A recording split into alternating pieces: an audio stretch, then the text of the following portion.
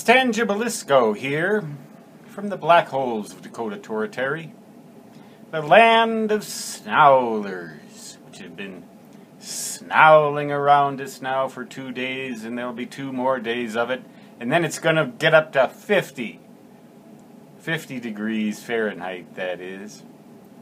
But I have a little message for you.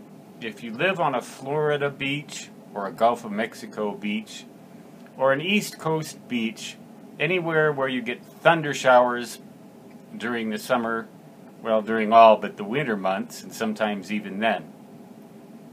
The greatest danger on the beach, and I speak as a former trained beach lifeguard when I say this, aside from reading the newspaper in that area.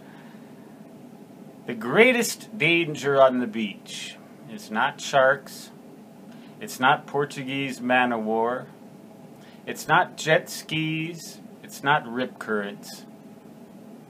The greatest danger on the beach is lightning.